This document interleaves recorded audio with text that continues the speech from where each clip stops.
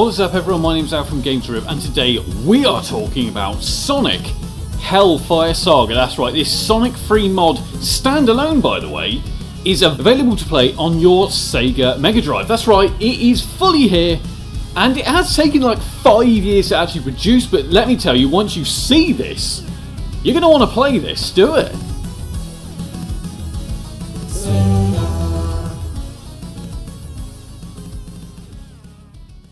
So this is it, by Red Miso Studios. That's right, it started off as just a Sonic free mod, and now we've got this hellish standalone title available on Sega Dreamcast and Sega Genesis. This is quite graphic for a Sonic game.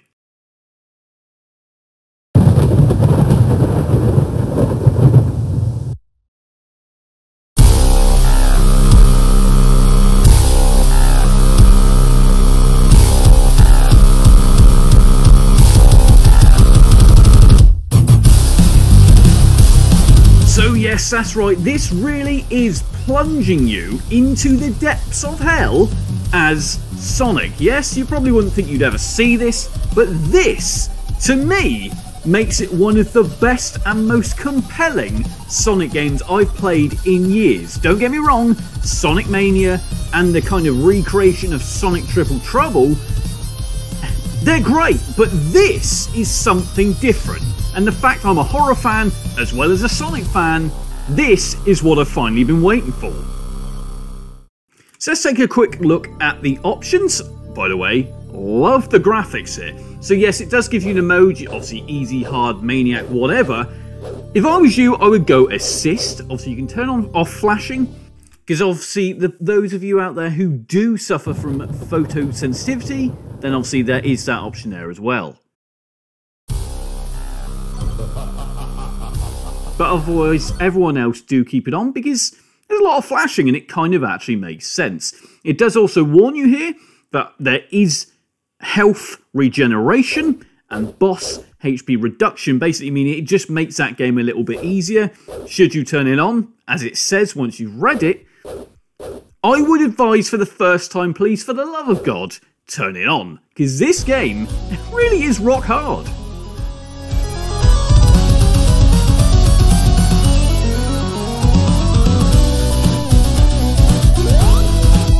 So yes, for the first few levels, you're kind of plunged into this kind of, let's say, ghosts and goblins? Ghouls and ghosts kind of inspired looking area, maybe even Castlevania. Now the reason I'm saying this is because this game is actually heavily influenced by Castlevania, Ghouls and Ghosts, Splatterhouse, Demon Crest, you name it. There's likely going to be a sprite that either comes from it or is very similar or heavily influenced by. Now for me that's great, like I said earlier, because I love the horror franchise types games anyway. But yes, you cannot deny it's clearly got that vibe and it is awesome. Now yes, the game will throw you into a boss fight or a mini boss fight quite quickly, which is great. There's a lot of them and you can clearly see right now, right, where this one is clearly inspired from. Super Ghouls and Ghosts, Ghosts and Goblins, yeah, you know who that character is, right? And like I said, they will be popping up absolutely everywhere throughout this game. This really is kind of, it's a Sonic game, but it almost feels like a love letter to the old school arcade kind of Capcom kind of titles, if that makes any sense. Certainly feels like it anyway. The other thing that this game really does have is it actually feels like it has some narrative, to the point where it's actually giving you a story. Sonic is literally questioning where he is. He doesn't know where he is until obviously the hellish characters start to turn up, and yes, it certainly starts to get real and a lot harder from there.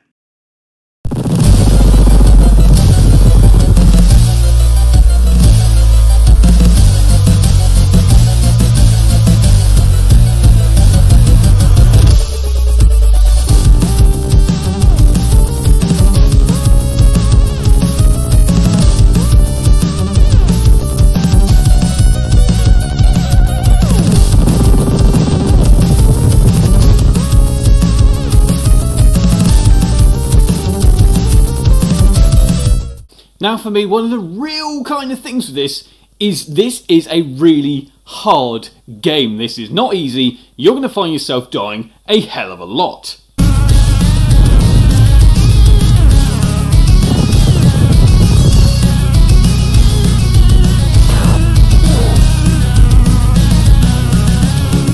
For me, I really do have to say though, the sprite work for this is quite incredible. Now, I don't know if all the sprites actually came from Sonic 3 or Sonic and Knuckles. I'm not entirely sure. I'm actually pretty sure that's not the case. Again, I could be wrong. But actually, visually, this game really is an example of how I think most Sonic players really... This is what we gravitate towards. We gravitate towards that 16-bit look. Don't get me wrong, games like, you know, Sonic Adventures, Sonic Frontiers, etc., they're good, but they're not this, are they?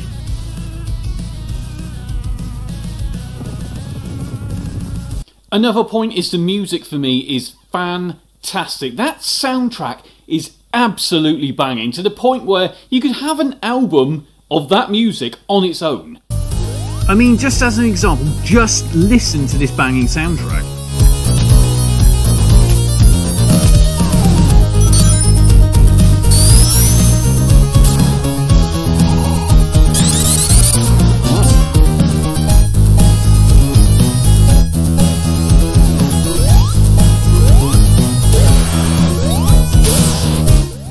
As well as the actual soundtrack itself, even the sound effects are pretty much on point, which really does give this audio ecstasy feel, if that makes sense. It really feels like this has been thought about massively. Now, I believe actually some of the tracks are even heavily inspired by all of these other titles I mentioned before. That's right, heavily inspired by, maybe it feels like slightly borrowed from? I could be wrong, but at the end of the day, it's doing exactly what it should. It's setting the tone for this, and it is great. Now yes, you will find that the bosses do start hard, but they do increase in difficulty pretty damn quickly. Now don't get me wrong, most of it really will come down to memorization.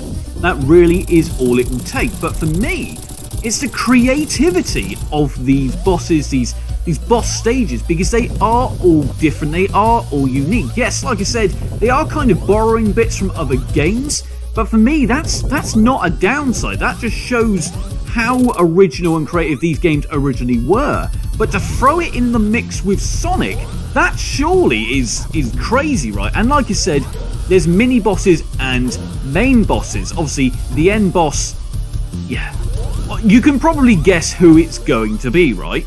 But in maybe a slightly different form than you would expect. But yes, I think these boss fights really do add a nice break-up into the gameplay. It doesn't feel like they're just put there for the hell of it.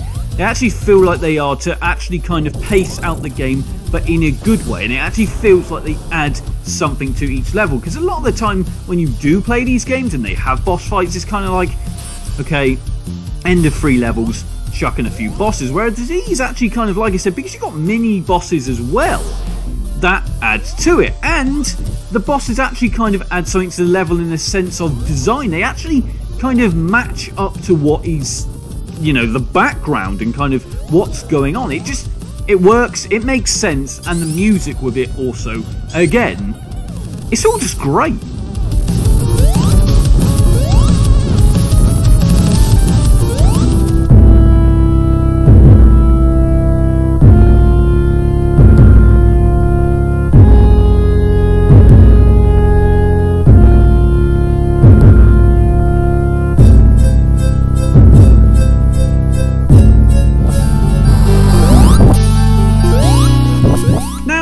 You're probably going to say, well, is there actually a downside to this game? If I'm really brutally honest, the only downside is it does feel like the game is just a tad bit too punishing. Don't get me wrong, it really is rinse and repeat and you will get it. It just feels like the easy difficulty, it's not easy, but although they're not really calling it easy, they're calling it assist, so I do get that, but yeah, maybe just a little bit too punishing.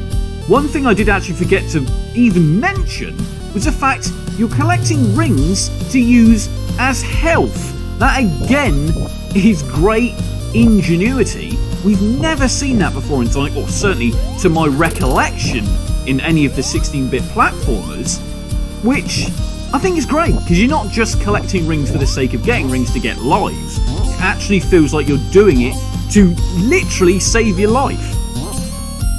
So anyway, I hope you've liked this nice little look at Sonic Hellfire Saga for the Dreamcast/Genesis.